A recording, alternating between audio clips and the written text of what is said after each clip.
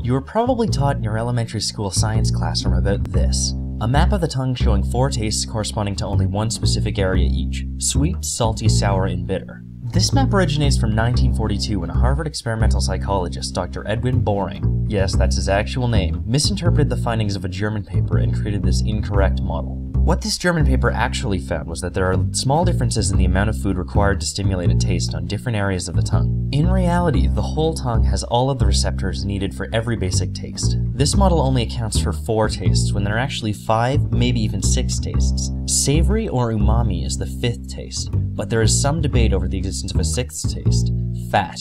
You can see the shortcomings of this map yourself by placing drops of lemon juice or cola on your tongue in different areas. You'll be able to taste the sour of the lemon or the sweetness of the cola no matter where the drops fall on your tongue.